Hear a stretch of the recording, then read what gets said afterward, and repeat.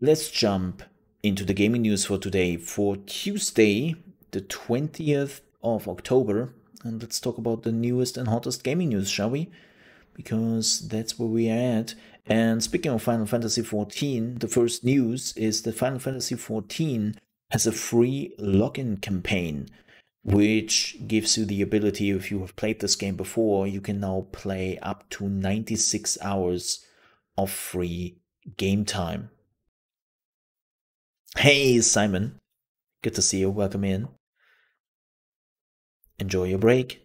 But yeah, so if you have played Final Fantasy XIV and your subscription did run out, because for various reasons, you can now enjoy up to 4 days of free game time with the latest campaign. So you don't have to pay, and you can just play. Keep also in mind, if you have never played Final Fantasy XIV, they have a very, very extensive trial. They're giving you the base game plus the first expansion, Heavensward, for free. There's no limitation on it. Or, well, there is a limitation on, like, I think you cannot do anything in the auction house. And I think you cannot, like, add people to friends or add people to a group, but they can add you and something like that. Like, it doesn't, if you just play the game, it doesn't really matter. Like, they just have some protections in there for gold sellers. So it's not really a biggie. Especially because, interestingly enough, I have never seen gold sellers in Final Fantasy XIV. Like, that's a little bit weird. Like, it's cool, but it's weird that I have never seen like any gold sellers, because gold is just not, it's just not important in this game. Like, the only thing where gold is important for is, or gil is important for, is when you want to buy a house. Let's be real here. Buying a house in itself is just an issue. And Gory, your point, I think every MMO is doing this by now, like even World of Warcraft. Like, nah. It's like, yeah, World of Warcraft is even doing it. Housing is just dumb. I'm still like, I don't understand housing in Final Fantasy XIV. It's this, we limit an unlimited space.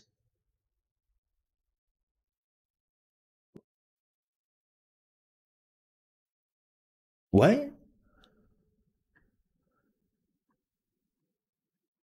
What?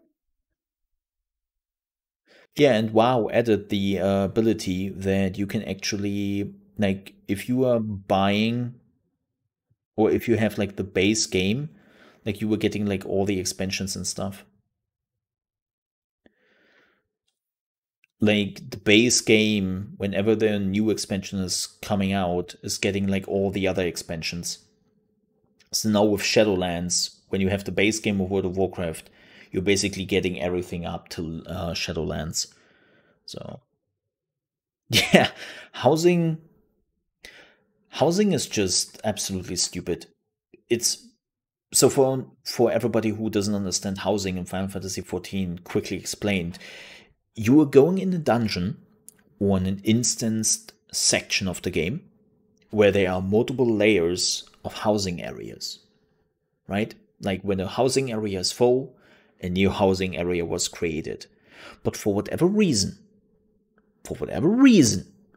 they decided that after a specific number, which is like, what, 14, 15 or something like that, it's full. It's full. And it's like, wait, but this is an infinite dungeon. You could just add layer for layer for layer for layer for layer. Why do you limit housing? Like, why do you do that? It doesn't make any sense. Like, and they have, instead of just taking away the limitations. They're like, no, we are slowly adding a new layer every year. And it's like, there's not a solution. That is bullshit. I'm sorry, Square, but like housing is really one of the things in Final Fantasy XIV where I have to say, you screwed that up big time. It is bad. It is just outright bad. There is no fixing it. The only thing to fix it is to, well, take away the lock. That's how people buy the houses, especially because housing is not a small part of Final Fantasy XIV. Like, housing can, or to put it in other terms, housing in Final Fantasy XIV is on the level of the housing in The Sims. That's how elaborated housing is. Like, I know people who do nothing but building their own home stuff. They're doing nothing else. And the developers are basically just like ousting people and telling them, well, it's a cool game feature, right? Well, sucks to be you because you cannot use it because, well, all the housing or all the houses are gone in your server. Whoopsie daisy. They basically brought a real life issue into a game where it doesn't have to be an issue because you have infinite space. Yeah. Oh yeah, the interior crafters. We have one in our guild who is an interior crafter. That dude is rich. Like, I'm happy here, sitting here with my 5 million gil, and I'm like, oh, I have 5 million gil, and he's like, yeah, I have 50 million. You have what? Yeah, I have 50 million. I think I made another 10 million last week.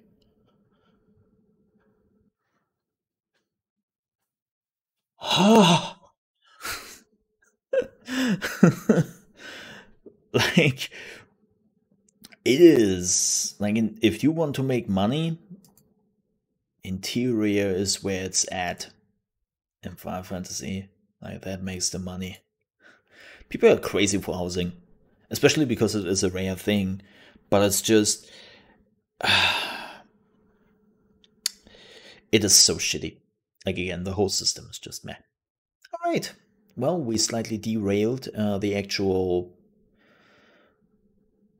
conversation. But yeah, you have now, if you want to log into Final Fantasy XIV, the moment you log in, you are getting 96 hours free of game time, which is quite a bit. So enjoy. Enjoy. Let's jump into the big news of the day. Like, we have some other interesting news, but let's do the big news here. And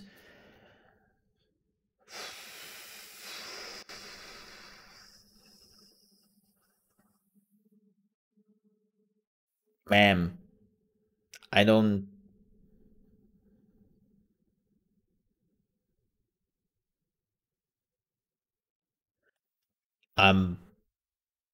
Yeah.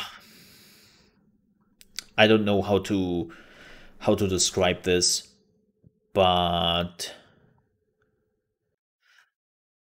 this is a bad sign. So unfortunately, Hardsuit Labs and Vampire: The Masquerade Bloodlines has announced today that they lost another high figure for the game. And unfortunately, they lost, what's her name? I want to say Clara, but it's not Clara, it's Kara, right? Yeah, Kara Allison. Miss Allison. I would just say Allison. I would not think I would screw up the first name, so let's just say Miss Allison. She was the senior narrative designer in Vampire: The Masquerade Bloodlines 2. And this is now the third high figure Vampire: The Masquerade 2 has been losing in the last 2 or 3 months.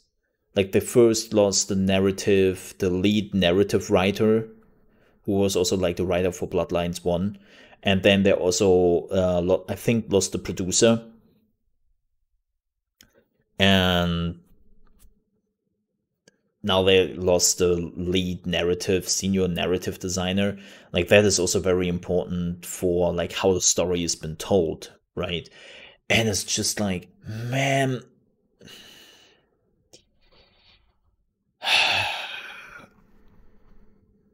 it's not good when a game struggles with those issues and it got delayed multiple times. And they were always like, yeah, it's for the quality of the game, quality of the game. I'm at this point, I don't believe the developer anymore. I don't believe Paradox anymore when they say that. Because the conclusion I have been drawing is they didn't delay it for the quality of the game. They delayed it because, well, they're losing people.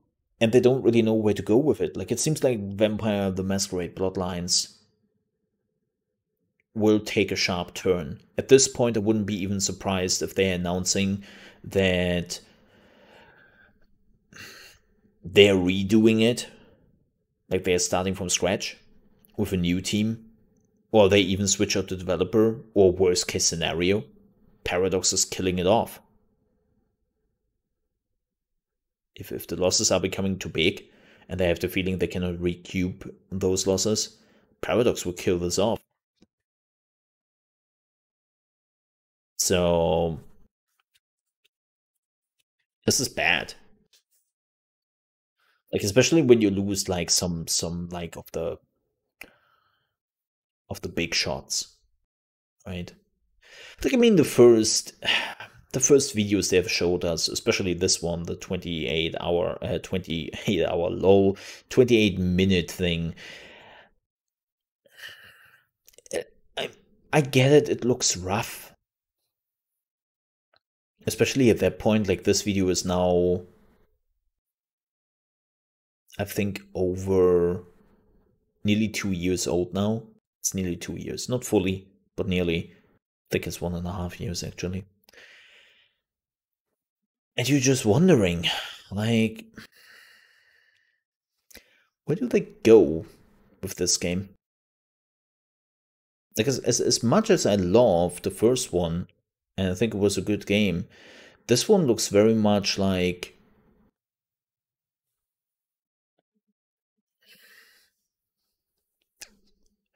somebody wanted to make a new vampire game, and I truly believe that Hardsuit Labs are some real fans of the game.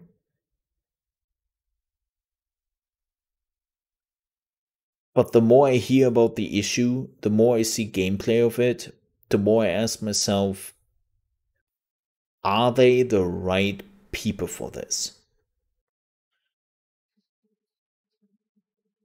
You know?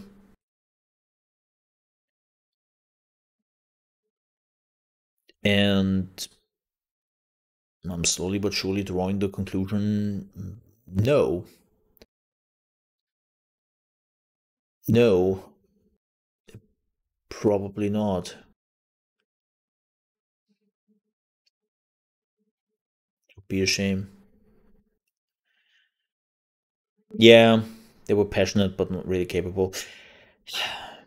I mean, they definitely hired a lot of people from the old Vampire game, which I would say is a good thing. Or I at least believe it's a good thing. So why is there Christmas ornaments on a what? On a crane? What? It's just, I don't know. Like, it pains me. It pains me. I'm not a religious follower of the first one. Like, I think that the first one was good. Of course, it has and had a lot of issues. Like, it is what it is. But I don't know, man. This game, maybe it's good that they swapped out the narrative team, and maybe the new narrative team can do something really outstanding with the game. But yeah, Uh, I'm out of ideas. Like I can't defend the behavior anymore. I don't know what to say about this anymore. It's like I see this game suffering from the inability of whoever is in charge or the developers themselves to make the right decisions and to make this a good game. And now they're starting slowly to bleed like the ensemble, right? The star ensemble. And there's never a good sign, man.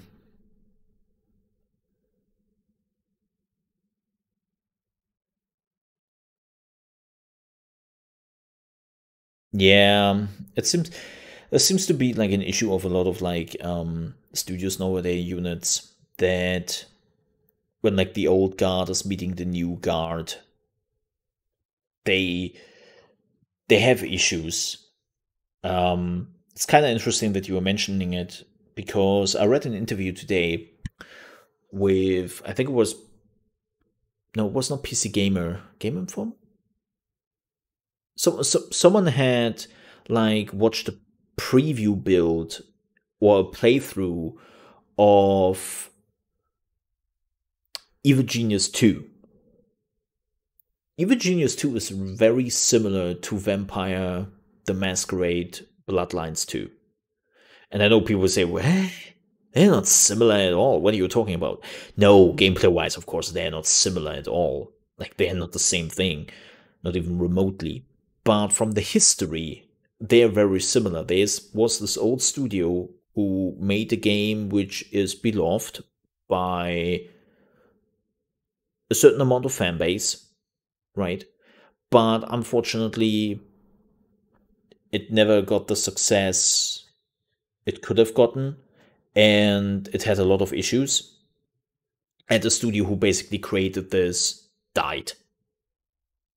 Like the studio doesn't exist anymore, and the previous developers are just all like somewhere else. And then another studio took it up, like Rebellion took it up, and they were like, all right, let's do this. Let's do an Evil Genius 2. And apparently they're trying very hard to get the Evil Genius right.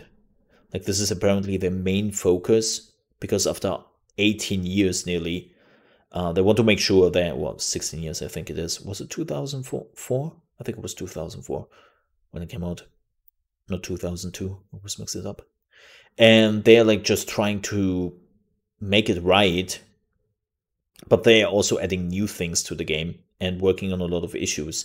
But the good thing here is, and this is why they don't have that problem, which you just described with Vampire, is there is no old guard. Like, sure, there might be like one or two developers from the old game working on the new game. Oh my god, this looks so bad. I've totally forgotten how bad this looks. Right? But they don't have an old guard issue. There is no old guard. Like all the developers are basically working on the game. They're a huge fan of it, but they know exactly what they want, and nobody's stopping them with, "Hey, but this is not very Evil Genius like. Like this is not how we did it in the past. We should totally not do that." Like, right, that doesn't happen here, and this is why Evil Genius, at least in my opinion, looks really, really good right now, because they have a unified vision, they are all working together on this, and there is no old guard, new guard clash who have two different visions about the game. And yeah, this could be an issue for Vampire the Masquerade Bloodlines too. It totally could be an issue for them. I wouldn't be surprised by it. But unfortunately, I have now reached a point for Bloodlines 2 where you just sit and wait. Like, I'm not hyped for this game anymore. Like I was at the beginning. Like, it really was like, oh man, yeah, dude, that could be really cool. But now I'm at the point where I don't really care about the game anymore. I just wait till the game is done, and then I will have a look at it. Before that, I can't get hyped for it anymore. which sucks. Which really, really sucks. Because I like the first one. Not the end boss fight. Let's not talk about the end boss fight here. But everything else was good in the game. And I think it's a bit of a shame. I really hope they can turn this around. I think it's really a question who comes down, and this is the last thing I will say about this. I think it's a question, when will Paradox come down on them? Like, Paradox has been very quiet and very much holding back on anything. Like, yeah, sure, they announced the game. They try to showcase a few things here and there. But they haven't really done anything officially to jump into the game. Yeah, they won't have unlimited money. Yeah, they can only sell so many DLCs for their games. We need another Europa Universalis DLC. Why? We have to finance Vampire the Masquerade Bloodlines too. No, but jokes aside, like, I'm very, very interested to see when Paradox will say, okay, enough is enough. Like, this has to end.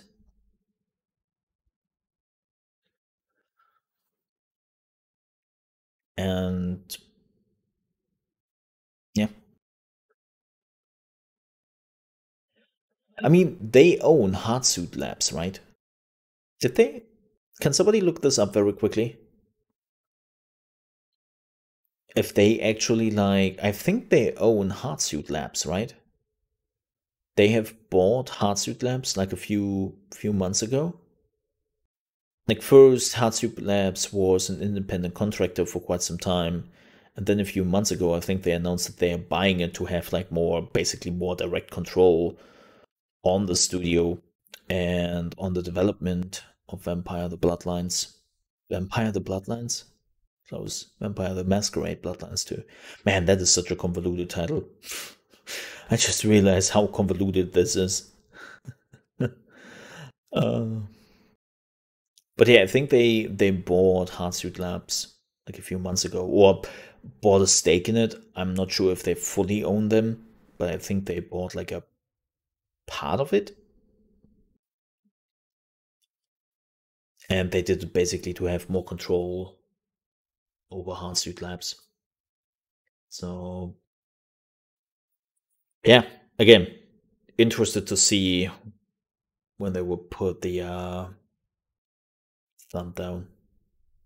Not listed as owned on Wiki. Maybe. I mean, I know that Tencent has a stake in Paradox. I know that because, well, Tencent has basically a stake in everything. It's which company does they not own? They're owning a 33% stake on Hardsuit Labs. Yeah, something like that. Yeah, they didn't fully own Paradox, or Paradox doesn't fully own Hardsuit Labs, but yeah, I knew that they owned them partially or something, so that they finally have like a word to say in this, which again is another sign for a company which is not good. Like, when you were working on an IP for another company, and the first thing they are doing after 1 or 2 years of development is buying 33% of your company so that they finally have a say in what you were doing, that's not good. That's never a good sign for anything. Never. So, no. It's a shame. It really is a shame. Like, I just hope they're turning this around. Like, I would be honest, if this game is becoming another shit show like the first game, nobody will touch this IP ever again because it's cursed. Well, of course it is because superstition, but really at this point, people will not touch it anymore because there were two games. They were all like great ideas, great concepts, a lot of fun, but lots of issues, too many issues, especially for the money you might make back from the game. And developers and even like the publisher would just stay clear of it. Like, we already had more offshoot vampire games in the last year than we ever had before. Like, they were if you have missed it, there were a good amount of like offshoot vampire the masquerade games, like story driven games, and then werewolf is also coming up and whatnot, and they're all released and they're all worked out. So it would be really awkward when all those offshoot games do kind of well and work, and then the mainline game is just a mess. Like, that would be awkward, to say the least. All right, that was the Vampire the Masquerade talk. Now, with that said, let's stick with something spooky. And let's talk about PT. So, as you might have known, PT was the playable teaser of Silent Hills back in the day, created by Kojima and some other people. And then there was a big fallout with Konami and Kojima. And, the whole project was killed off. But PT itself, the demo, is still beloved by a lot of people. And it's still being played today. And they are still finding like hidden aspects to PT. And then, of course, the whole thing was like taken down by Konami in 2015. So you couldn't re-download the game from the PlayStation Store anymore in 2015. But you could still play it. Well, now the thing is, the PlayStation 5 is coming around. And PT will not be supported on the PlayStation 5. Yep. That game officially will not be supported there. So it's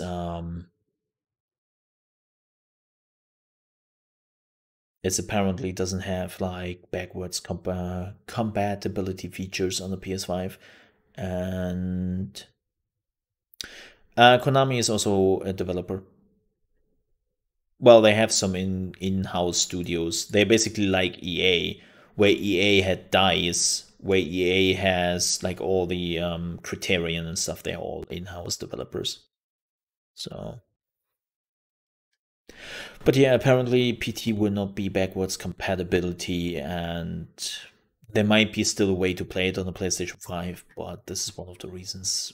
Like, this is one of the last straws, I think, for PT. And I get it. Like, Konami has no interest that this stain, as they see it, exists. And even Sony has no interest in this. Because if the rumors are true, Sony is working on their own Silent Hill, right? Like a Silent Hill remake under the Sony flag. And, well, they don't really want to have anybody else besides them. Right. Like, they just don't. So,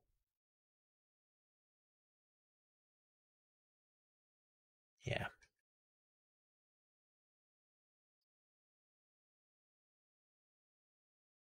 Yeah.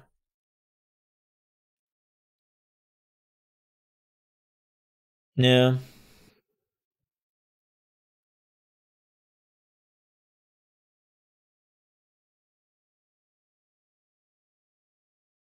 Yeah.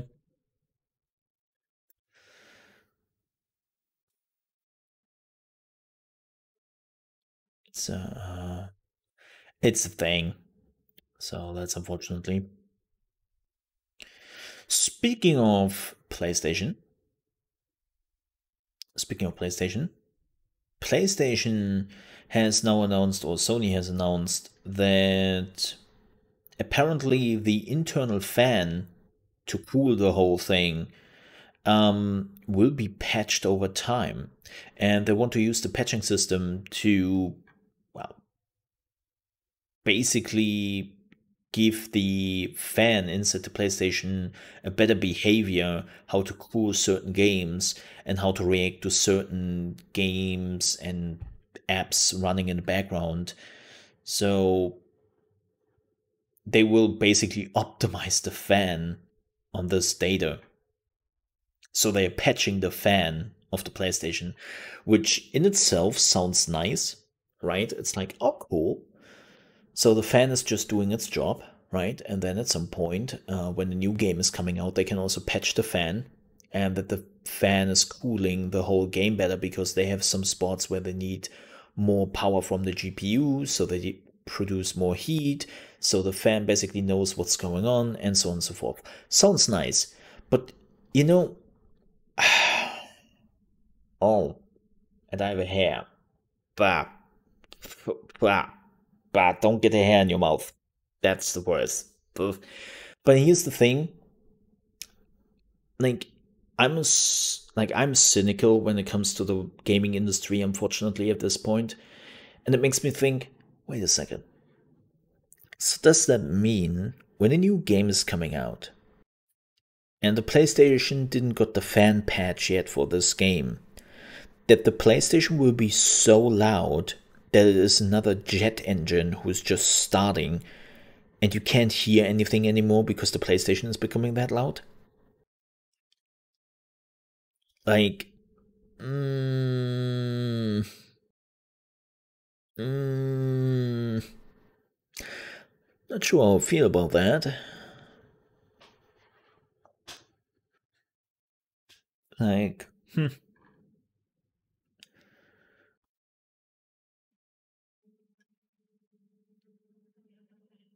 but yeah, we will see. Like, the fan was one of the big issues in the PlayStation 4, and Sony says, nah, the PlayStation 5 will be much, much quieter than the PlayStation 4. And here's the thing, the PlayStation 4 was also quiet at the beginning of the console cycle. And then developers started to push the hardware more and more and more and more till the PlayStation 4 was like, all right, I think I have to cool stuff more. So I really hope it works out for Sony because, oh, uh, that's what headphones so far. True, but here's the thing: people love to use their consoles on their big TVs, and they love to use their surround sound. So they don't really want the fan sound in the background. Like, I understand why people are not happy about it. So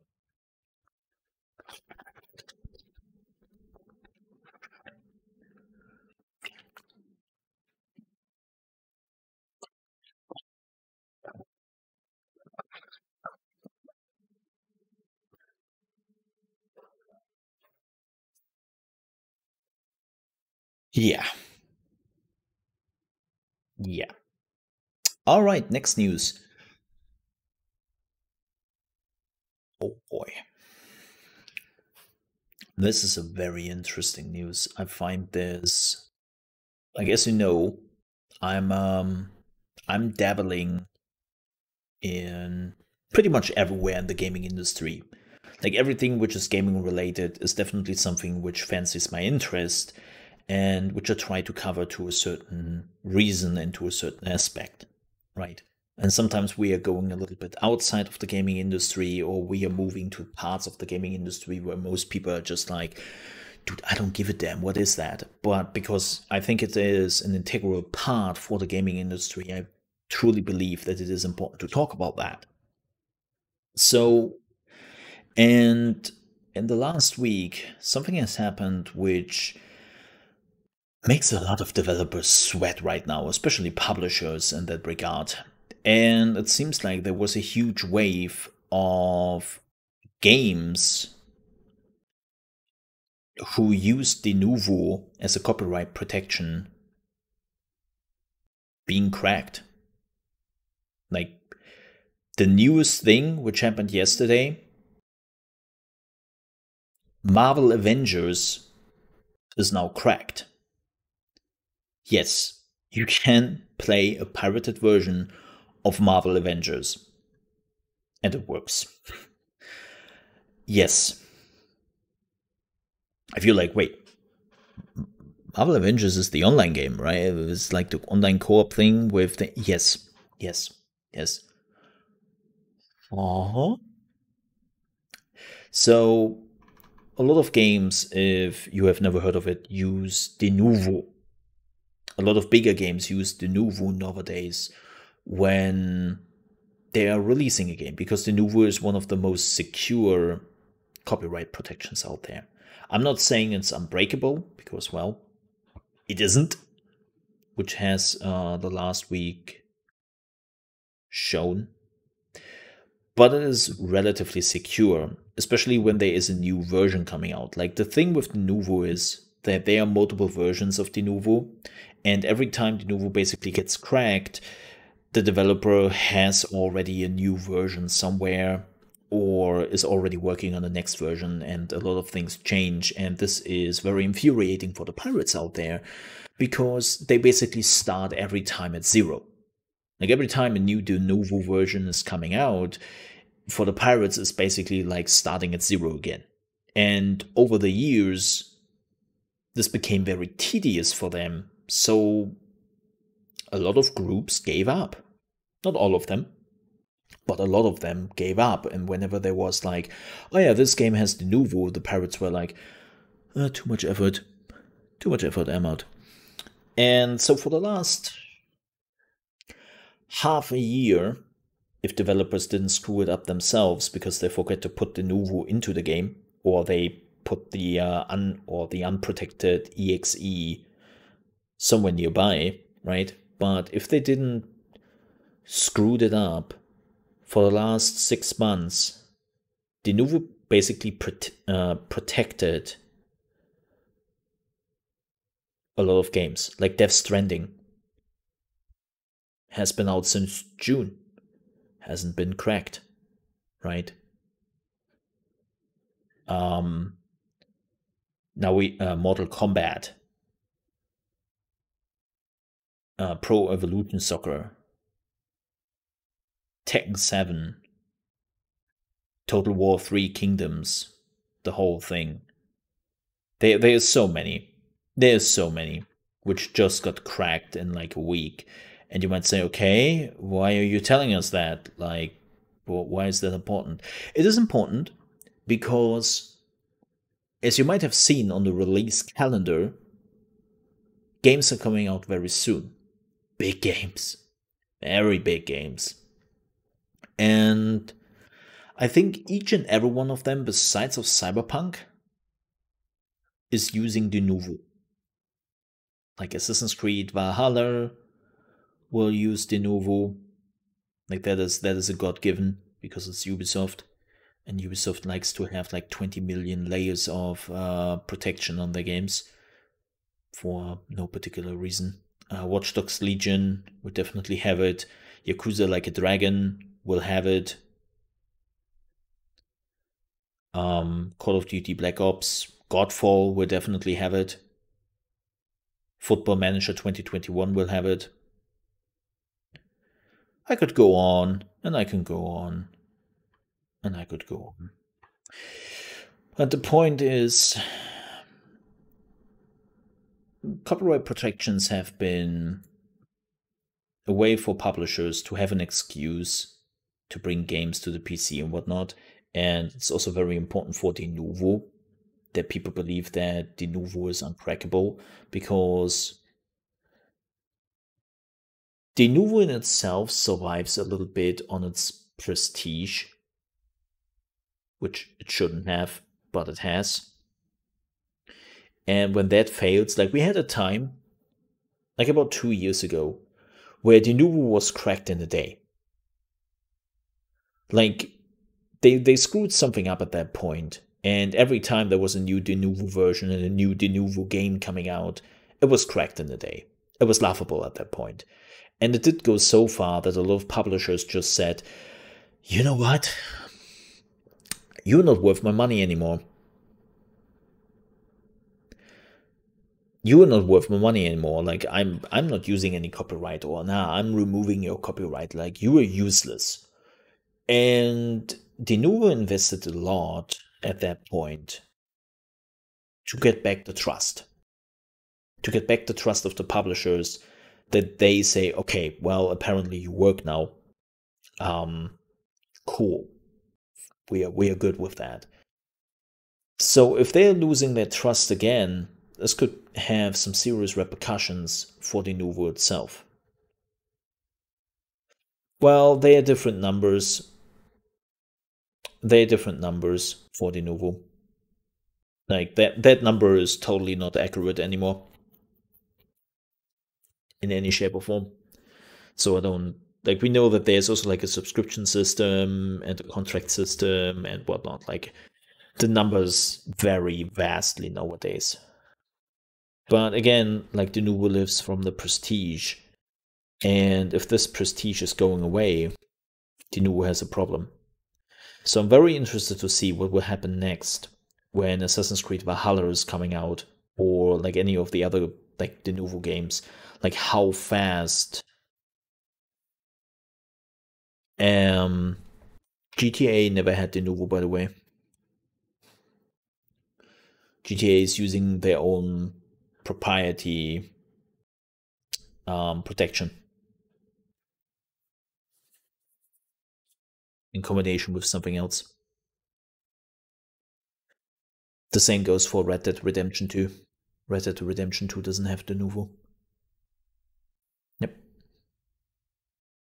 It's their own system they're using with something weird.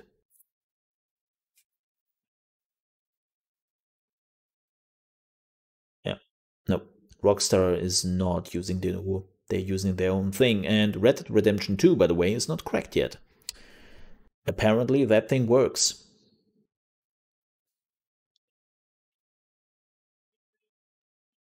But yeah, no, they're not using De Novo. But nonetheless, it would be very interesting to see what will happen now in the next few weeks and months. The thing is just, why is this so important? Because piracy is not a problem. There was a study about 5 years ago, which was conducted in the European Union and was conducted, or was, well, financed by the European Union. So the European Union was going to some scientists and they were like, make us a study and tell us exactly how bad piracy is here in Europe for movies, for games, for a lot of things. And the study was finished in 2015, and for whatever reason, that study got sealed away. It got never published. I can just assume that the content industry was not very thrilled about what was in the study, because the study then got leaked in 2017 by I think somebody working at the European Union or something like that. Like, she was leaking the study online, and what the study found out was piracy is not an issue in Europe. Like, the movie industry only suffers like 4% or something like that from piracy, like it's laughable. And the gaming industry, quite the contrary, has actually sometimes moments where pirated copies of a game can actually push the selling figures of said game. So piracy could actually amplify the amount of games which were sold, because people use it as a demo and they were like, hey, wow, this game is really cool. Oh, I want to play this online with my friends. This is an online function. Or, man, this game is really good. I have to give the developers some money. And then people do it, right? So actually in the European Union, at least, gaming piracy is not an issue. It's really not. And so it's publishers who are spending a lot of money for useless protection.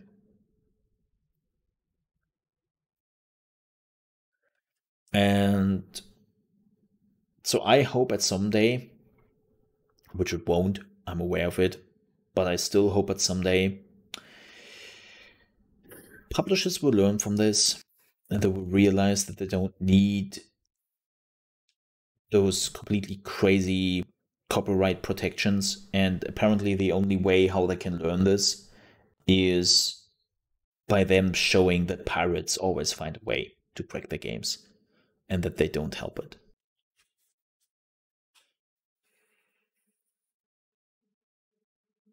So, yeah, I just hope at some point the publishers draw the right conclusion that is unnecessary. And the thing is with copyright, why I hate copyright so much, is most games I had issues with, I used some form of copyright mechanism. Like, the thing I will never forget is my Command & Conquer Generals experience, where Command & Conquer Generals told me on day of the release, I have to put in the original disc. And I was like, dude, I just bought this game. What are you talking about? And they were like, nah, this is a pirated version you have there in your disk drive. Oh yeah, Bioshock was also like pretty bad. Yeah, I heard about that one. Yeah. So I basically had to crack my Command Conquer. The thing I just bought, I had to crack it to play it. And why?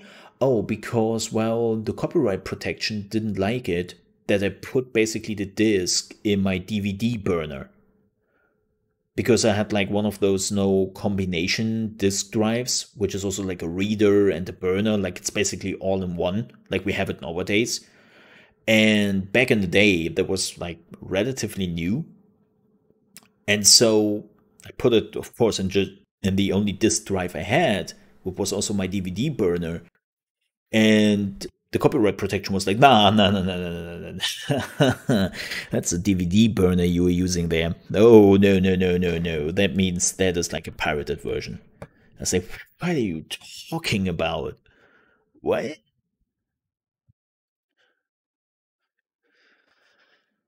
And yeah, I had some issues with Denuvo too. And of course, it's the preservation of games is also a big issue. Like, we have already games as of today which are unplayable through normal means because of the copyright.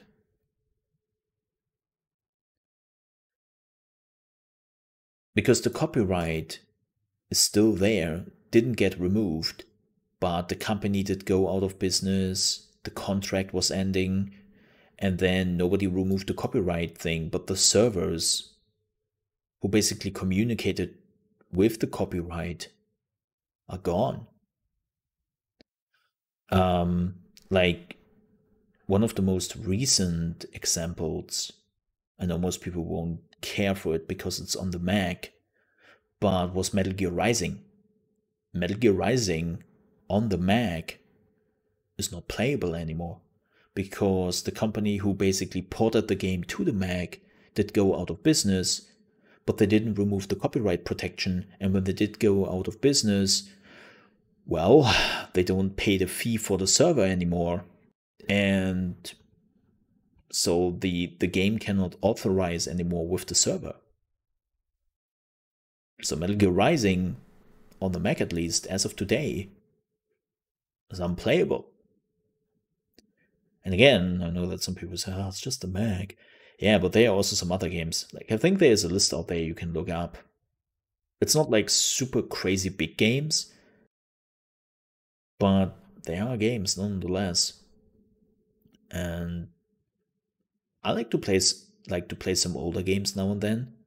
And the last thing I want is opening up a game and being told, well, shoot, you can play this because copyright protection.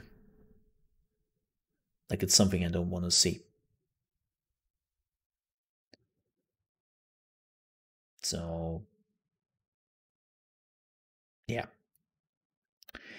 It's kind of interesting to see what will happen, and I just hope that the Nouveau is going away and that we don't get a replacement. I really hope so. All right.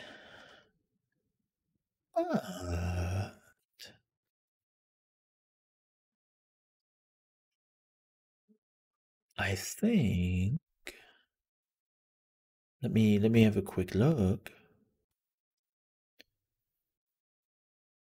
Let me see. I think we're done with the gaming news. Let me